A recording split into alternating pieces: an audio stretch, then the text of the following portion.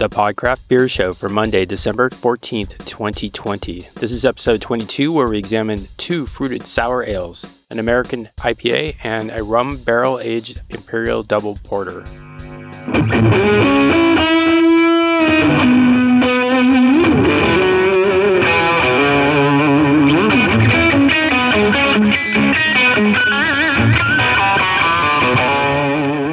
Welcome to the Podcraft Beer Show for Monday, December 14th, 2020. This is episode 22. This is Tech Guy Steve with today's introduction for the host, Chris and Charlie. The Podcraft Beer Show examines on a weekly basis the best craft beer from Southern California and beyond.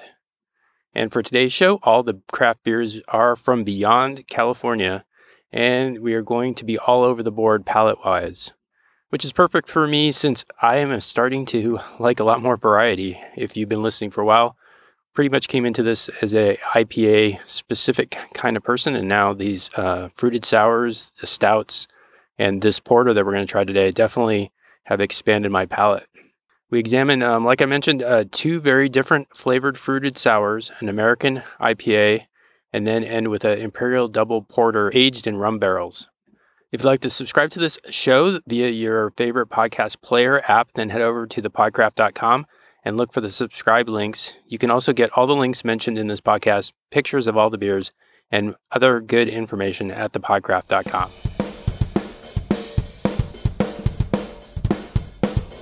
This is the Podcraft Beer Show. I'm your host, Chris. We got your other host, Charlie. Yo, I'm pouring beer. We got tech guy, Steve. Yep. Look at that lovely Coming to you from purplish, La Mesa here. Today tasty. we're going to focus on a couple of beers that Charlie brought back from his recent trip across the country. Yes. I reached out and touched some breweries this week. So it looks like this first beer you have, Charlie, is a smoothie style sour ale with bananas, blueberries, strawberries, oats, maple, milk, sugar. Brewed and canned by the Veil. It's good. Little BB's Brekkie Tasty. Yeah. Got a little brekkie going on. That's sludgy almost. Yeah, so that's a little purple guy. So how was that trip? So we're drinking the Veil here. Yeah. Why don't you tell us about that drop in? The Veil, I wasn't I wasn't as pleased with them as I have been in the past. I mean, they make some great beers. So I grabbed pretty much everything they had, at least 2 4-packs from each of their selection, and tried to buy their stouts, but they made that extremely difficult because I had no Wi-Fi in their little sitting area, so I didn't buy any stouts because you couldn't buy the stouts at the table where you buy all the rest of the beer. You had to order them online and then walk up there and get it, which I didn't understand at all, which is silliness, but I'm sure they have their rules and regulations they have to go by. So I just tasted it, and then I figured out it wasn't as what I thought it was going to be anyway. So I'm kind of happy that I didn't purchase any of that. But yeah, they have some fruities, they have some IPAs, and they have some pretty good stouts, you know. But That's a unique beer right there. it's a smoothie style. It's like a breakfast with the maple syrup in there. Mhm. You can definitely taste that right when you Sure. when you taste it. It's First got thing- something at the end that I'm not sure. It's tasty. I like it. It's a fruity dude, but it's good. I'd drink it. I'd take a little brekkie. Mm-mm.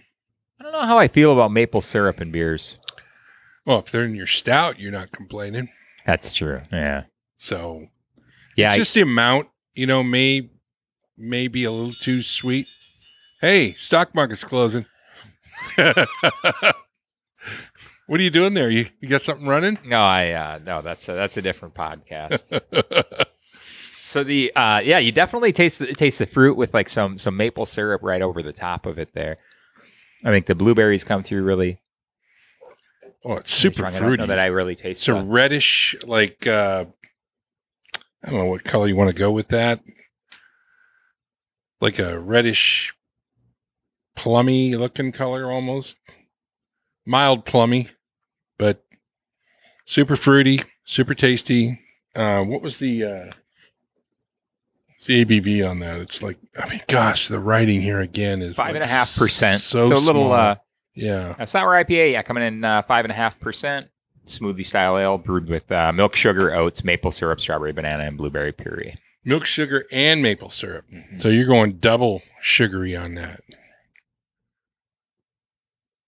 Mm. Yeah, that maple syrup certainly is that comes through the what?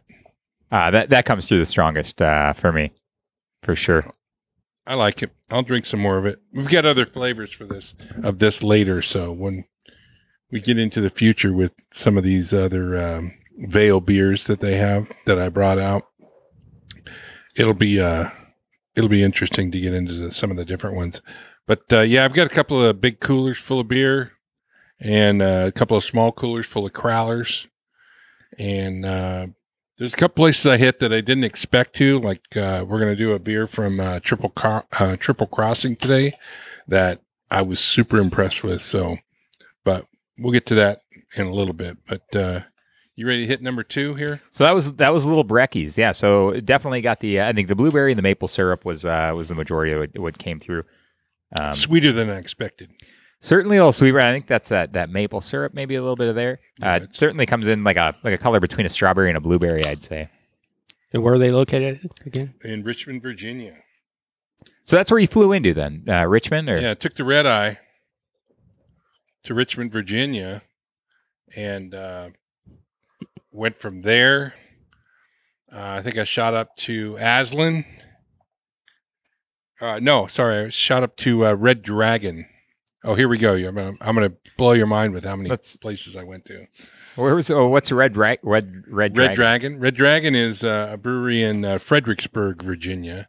And I didn't hit all the ones I wanted to, only because I kind of felt like I was getting real tired too, driving around. It's a lot of miles. So anyways, and I borrowed my brother's car, but I think I loaded it down with about 500 pounds of beer. And then we hightailed it out here to California. But I went to Red Dragon, and then there was a lot of traffic up north, so I decided to get an earlier start the next day. And then I went up to Aslan, shot up from Aslan over the bridge to Maryland, to RAR, which is in Cambridge, Maryland. Then over to Burley Oak, which is in Berlin, Maryland. It's about an hour away from RAR. Speaking of Burley Oak here, that's actually what you snapped there most recently. That's the recent one. That cranberry plum cobbler dream. Smells like a sour. So another sour, another cheers. Sour ale conditioned on cranberry, plum, cinnamon, vanilla, and brown sugar. Was that to sell the Bitcoin? Yeah. Bitcoin going right out the door. This comes through a nice cranberry. See, that's a little more my style. Yeah, I like this one better. I like this that one cinnamon and that brown sugar. I think the mixture there tastes like apple pie. Mm-hmm. Cobbler. Is it a apple plum cobbler? Okay, plum cobbler. That's a phenomenal beer. When you're using plums. That's a really good beer. Mm-hmm. That cinnamon and brown sugar play really, really well together. But yeah, no, that definitely tastes much lighter, much like a piece of pie. Not as heavy as the other beer from Veil. It's not see through, but it's clearer. It smells fantastic. So how was Burley Oak? Burley Oak was neat. Unfortunately, I was running late, so I just ran in there, bought a bunch of beer, grabbed some, swag, and then headed out. And they were all nice. It's a neat looking place. Once they reopened to the point where, you can go in there and do what you want to do, basically, I'd like to go back there and visit. It's a really neat place, though. And from there, I headed down I was going to go to Benchtop in Norfolk, but I went all the way across. It cost $14 to ride that tunnel and bridge from Maryland to Norfolk. I didn't realize that. But, I paid it. Did you just pay it in beers? You were yeah, like, hey, I got an IPA and a... that would have been nice. Tart sour ale, it appears. And, you got Burley Oak? Cool. That sort of thing. But no, that $14 and didn't go to Benchtop, but my nephew, Tyler, nephew-in-law. He said, "Hey, can you meet me for dinner at Triple Crossing?" And I was like, "Yeah, I guess so." I was already so tired, and I got there, and he was there. Master extraordinaire, sitting there waiting for me. And he's all, "What do you want to drink?" And I'm like, "I'm starving, man. I need something to eat." So they had great pizza, and their beers were delicious. So we had a what did I get? The first one I got was something. I think I got a Pilsner or lager or something. It was great. But then the next beer we're going to do is what I thought was even better. So I drank that, and I bought a whole bunch of those and then brought them home with me. So that was that. That was the last brewery I went to. I love this disclaimer on the What's can. it say? Due to the use of natural fruit, this beer must be kept cold. Yeah, because it'll blow up. Otherwise, you end up with a fruit bomb, a floating fruit bomb flying, cruising across the country. Here's the deal: we drove home with all this in the back of the car, and the only ones I had in the cooler were the crowlers, so the rest of them were just sitting in the back. But everywhere we were, we didn't get in to anywhere where it was above 65 degrees. So we're driving through these. I checked the weather overnight. Flagstaff, last place we were in, it was like 20 degrees overnight. I'm like, perfect, leave it in there. It's going to be colder than it'll be in the cooler probably. So that was super amazing. But yeah, I was only concerned about the crowlers because I know if those things change temperature, it's all over. But those are big bombs. I mean, that's a cleanup time. That's a lot of fruit beer you were cruising across the country. A lot of, just shrapnel everywhere. Yeah, well, that is going to be interesting because I'll give some to you guys, but I'm gonna have to get them out and see how many I have of each type, because there's like probably 6 or 7 different types of those crowlers, different flavors.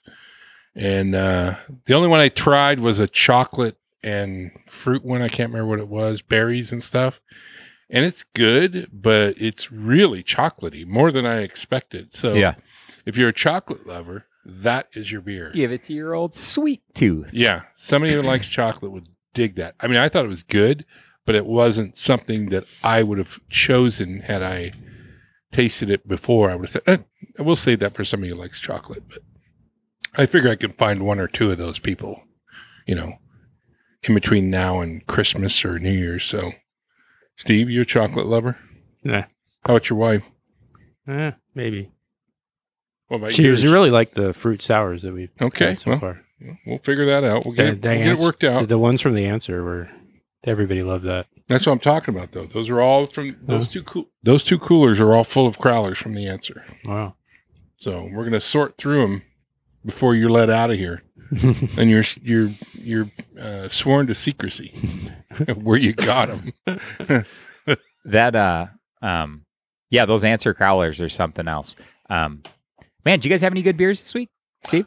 Well, I've been enjoying you guys' present from last week, which is 24 beers for Advent season. So 24 beers. That is it's some pretty good beers, pretty too. amazing. It's beer day. So Yeah, it's hard to pick the best one, but I did have that BNC Fog from Humble Sea. It's a double IPA. Very that good. was today. That was a couple days ago. I think. Oh, okay. I don't know what. But it's really hard to say which one of the ones in that. Yeah, you've been posting those as you check them in. Yeah. Yeah. No, there's definitely been some decent cans. Let's put it this way: I didn't give you a bad beer, Steve. So far, that is true. I'm still waiting for the Pabst Blue Ribbon. No, you're not going to find one of those in there. That won't even be a surprise on that one. How about you? What'd you have? I drank a lot of beer. I drank beer at the Vale. I drank beer at the Answer. I drank beer at had the Answer Stout. I actually grabbed a couple of cans of that. Super tasty. You'd like it because it has cinnamon in it. And I'm not the biggest fan of cinnamon, but they did a pretty decent job. And actually, when it warmed up, it was a lot better than it was when it was cold. So it's a plus. But drank a couple of Aslan. Drank a couple of, at least one of Triple Crossing, and I had an Aslan Hell's Lager tonight. So before you guys got here, pre-gaming, Pretty decent. Nice and light. Excellent. Yeah. Very crispy and excellent, man. It was, I mean, some of these guys are doing amazing things with other types of beers, but they could make a heck of a lager and a heck of a Pilsner too. So that's always a plus for me, you know, if I can jump in on that. Somebody told me that Burning Beard won an award for Banksy. There you go. ESB. So the right, that's ESB, right? Yep, yeah, for their ESB. Sweet. They're congratulations. at the U.S. Open Beer Championships. It's a dang good beer, man. That's a it's dang good beer. Yeah, phenomenal beer. So congratulations. If you're doing an ESB gents. and it's anything close to Banksy, it's fantastic. Yeah, you're doing something all right. Yeah, that's good. That's some good beers. But there's plenty of them. You can see them just sitting up there on the counter. They're just waiting to be shelved in the coolers. I mean, it's so cold out, so we can go without refrigeration here almost up underneath the roof here. But yeah, I was tasting all kinds of beers. I did taste the beer in gosh, I can't even mention the name of the place we were at because it wasn't very good. My brother and I stopped in there, and we were not only disappointed in the food but the beer too. So my brother wrote a review on Yelp, and I'm like, I'm not doing that. he said something like the pizza was hot and the beer was wet. And he got a response from the owner. And I said, I am not talking to this guy, so that's all you. But yeah, it was fun. I mean, it was a road trip, you know. Long hours in the car, you know. Only stop to go to the bathroom and fill up gas and stuff like that. Unless you find a place to drink beer, and then you kind of mosey in there for a couple hours. But we made it out here pretty quickly. There you go. With a little bit of vehicle problems, transmission problems. So we're rectifying that problem as we speak. So anyways, but yeah, good cobbler. I'm a fan. No, that's phenomenal. Yeah, that's Burley Oak, man. They do a lot of these fruited. They're Dream with a line, J. Yeah. So JREAM, Dream. Yeah, the I had a couple of beers this week. I think I think the best beer I had this triple IPA from Harlan. That was it was a collab with Moxa. Mm-hmm. It was called Fan of a Fan. Super smooth. Usually, you know, I think I find with like triple IPAs, I have a tough time drinking a 16-ounce can of a triple IPA. A 10% IPA, like I'd rather have, you know, 6. We know that, but we know you're working on it. Yeah, exactly. This was a phenomenal beer. It was super, super smooth. It was pillowy soft. It was just, it was phenomenal. It was a hazy triple IPA. What was it called again? Friend of a friend? A fan of a fan. Fan of a fan. Yep. I like it. And I was a fan. Yeah, big of fan. That fan of a fan. Well, there's something to be said about a triple IPA that drinks real smooth. It's called Danger. Yeah. No, that's a 10%er, I suppose, right around there. Oh, goodness. Wow, that is large. What else we got there? What else you got shaking? I got one more beer for you in my grab bag here. This one is from Triple Crossing, and it is an IPA, 7% alcohol. It's called Falcon Smash, and my nephew told me that this is a beer that built Triple Crossing. So, cheers, boys. If you didn't hear that, cheers. Cheers. This is good stuff.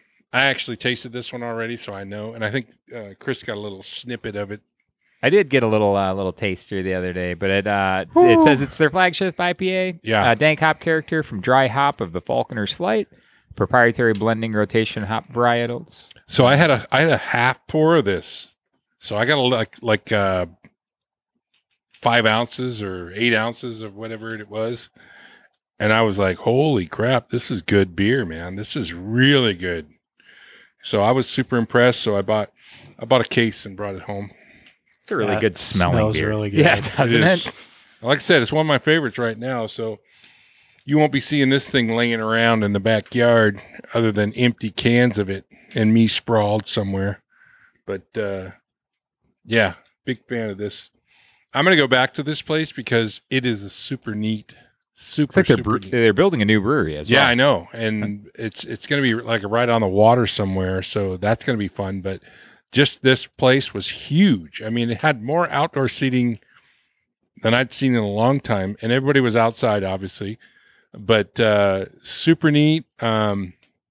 Well set up place, very friendly. The waitresses and beer tenders and stuff were super nice. It was a real nice experience because I've been on the road all day getting beer, and this is the last place I stopped.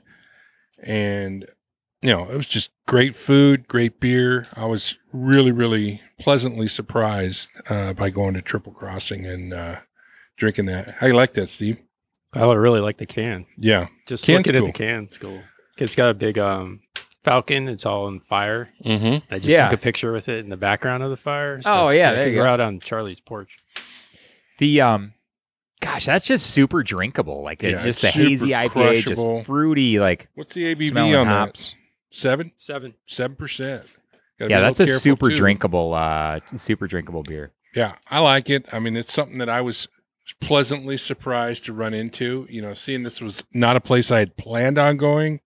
I planned on going to Benchtop, which is a great brewery, but I was running late, and so I just met him there, my nephew there, and we hung out, had some pizza, drank, like 2 half pours, and we're out of there, that sort of thing. After I purchased a bunch of beer, I bought everything that I think I bought everything, a little bit of everything they had, but I bought a case of this particular beer.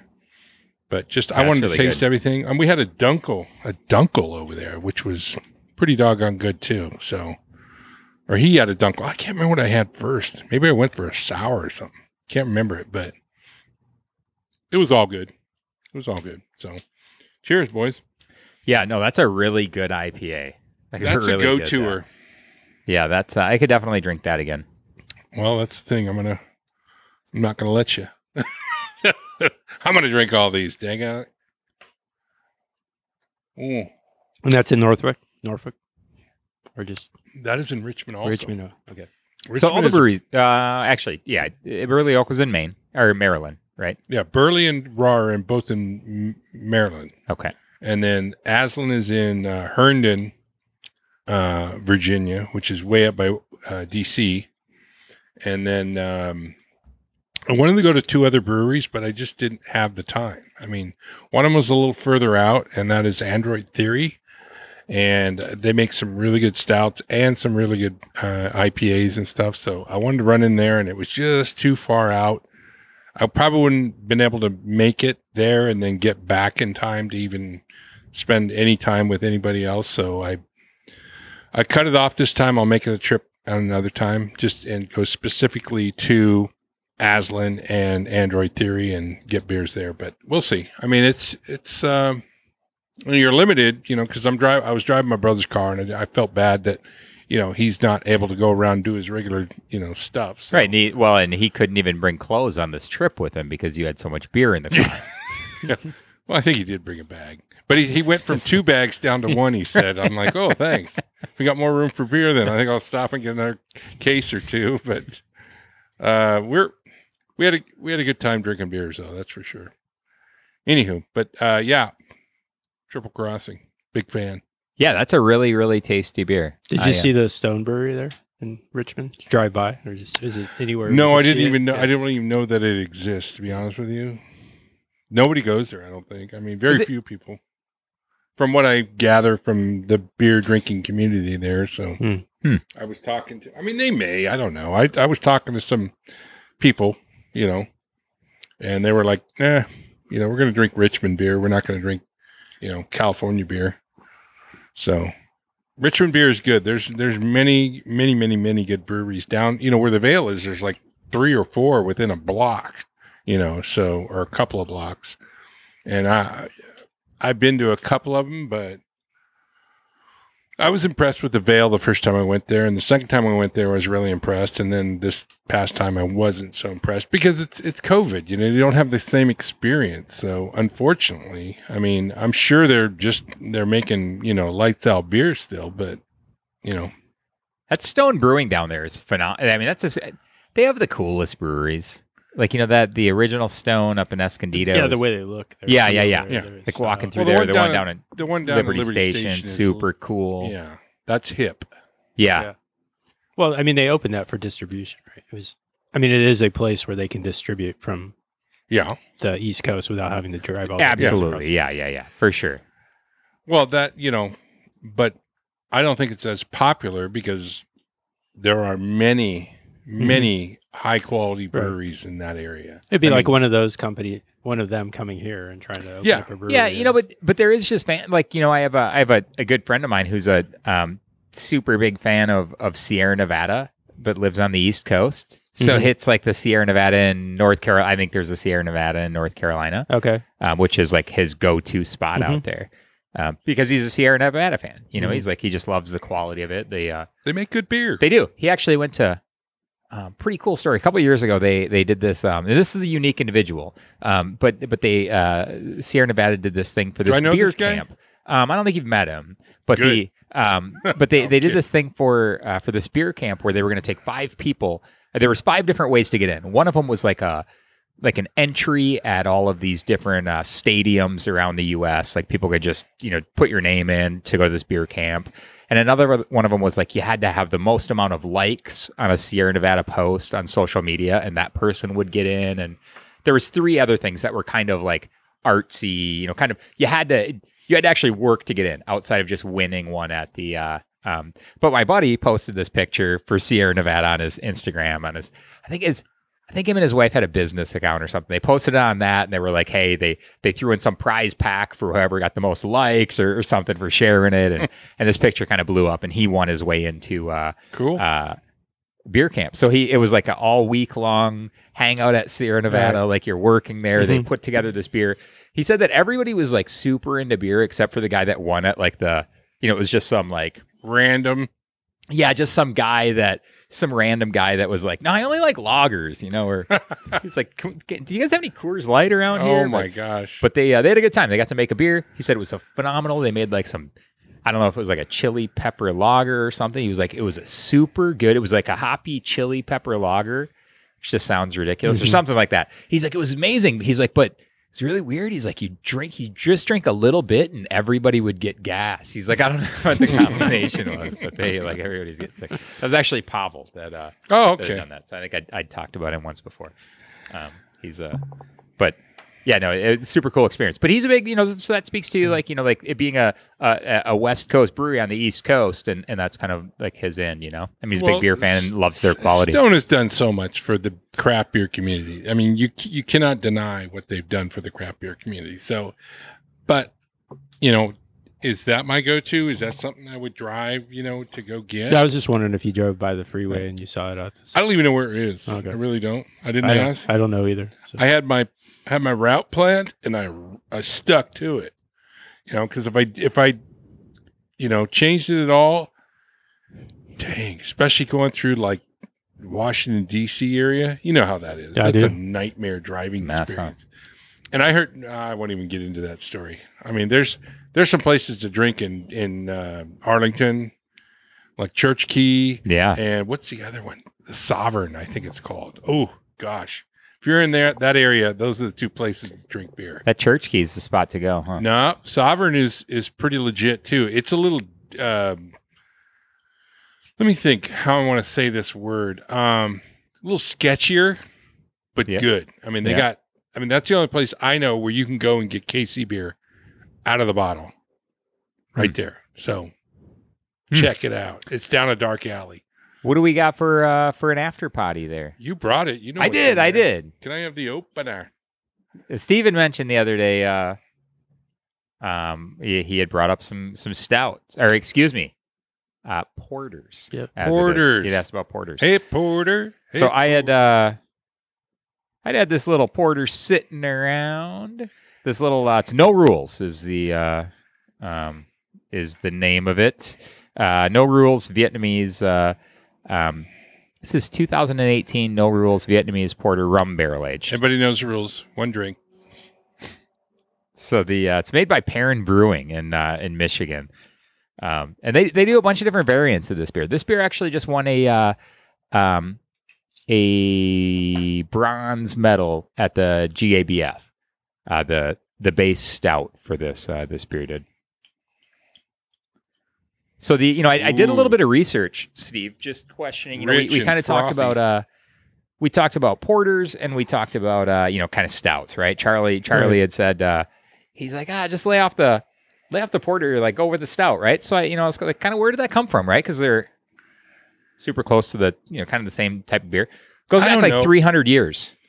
Porters are different than a stout. Today, but they both generated out of the same type of beer like 300 years ago. They said there was. Doggone it, that's good. That's pretty all right. Shockingly good.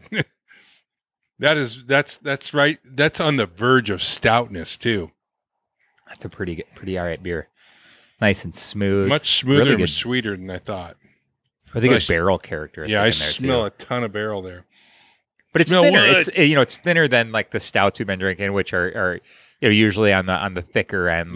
You got lacing, pastry. but no viscosity here.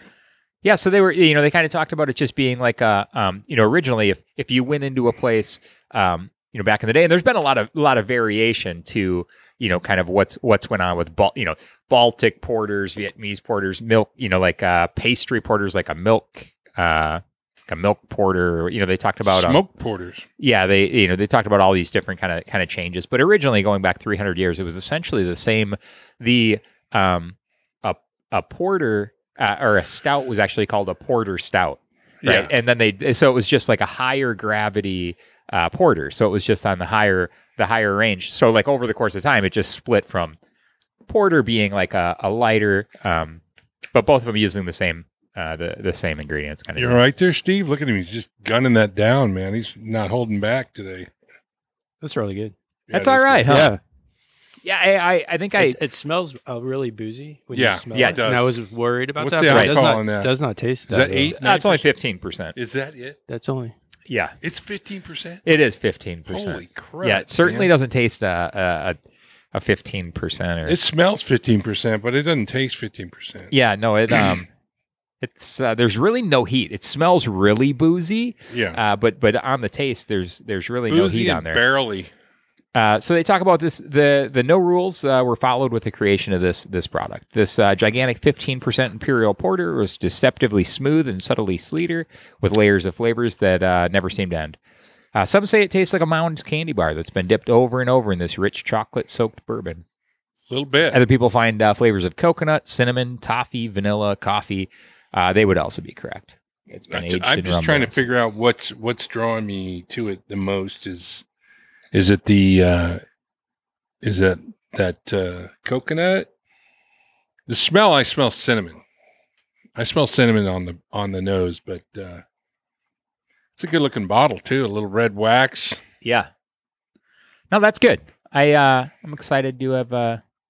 Vietnamese Portis. Yeah, Vietnamese that's certainly porter. not a bottle that you could drink on your own, like that. Oh no, Bomber of that. Is that John Goodman? John from the Goodman Big from Lebowski. The Big Lebowski, right Holy on crap, the front. man. How did I pull that out of a hat? Yeah, the bunch of their ads are showing like the like the bowling ball kind of spinning around, but No rules, no rules. dude. so this is a local beer for. So this is from Michigan, but more of a regional beer. Mhm. So it's a pretty decent size. It appears to be a pretty decent sized beer for that area or brewery for that area. And who is it again?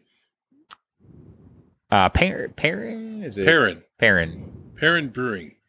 Yep, Perrin Brewing in Comstock Park, Michigan. Hey, Perrin did a great job. Tasty. No, that's a porter. go-to. Yeah, they've made it for a few years, and it just won a Great American Beer Festival. What? Just won that bronze medal. I'm even more So- impressed now. Yeah, no. So Good so there's a taste. porter for you. I'll drink it. More where that came from. I'll drink it all day long. 15% though. Good night. Yeah. Well, Oh it's my about to be goodness. good night. Yeah. I'm gonna take a nap after this and then have dinner. Gosh, Very well. 15%. Well, until next week, huh, guys? Are we? Are we done? We I out? think that's it. Cheers. We brother. we'll continue chatting about your journey. Ooh, gosh. I Next got more week. stories. I know that. All righty then. Cheers, guys. Cheers.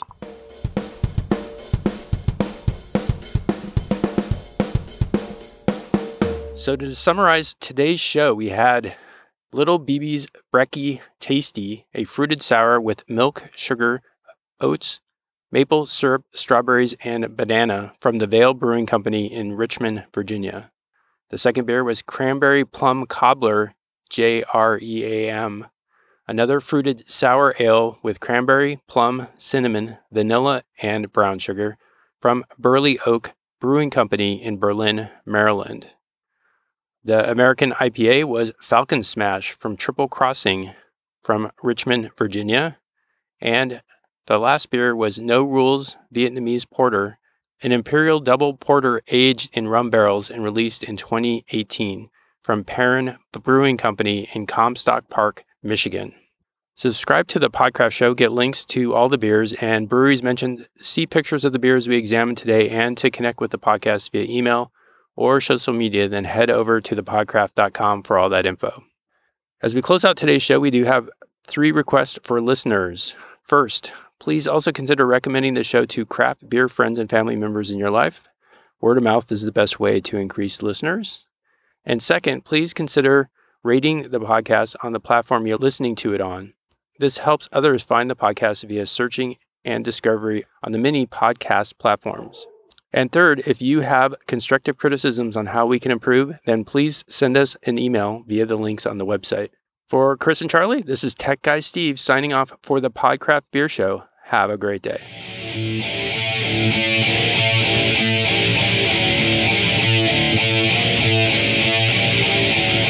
The Podcraft podcast is licensed under Creative Commons Attribution, Share Alike 4.0 International. All rights reserved 2020. The podcast is produced by aztecmedia.net. If you have questions, please email thepodcraftpodcast@gmail.com. Fair use notice. Reference material and media have been placed within this medium for information, educational, and discussion purposes only in compliance with the fair use criteria established in Section 107 of the Copyright Act of 1976. It should also be noted that the opinions expressed on this podcast are those of the participants and are not endorsed by the participants' previous, current, or future employers or advertisers.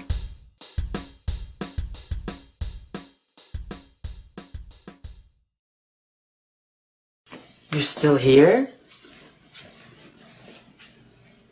It's over. Go home. Go.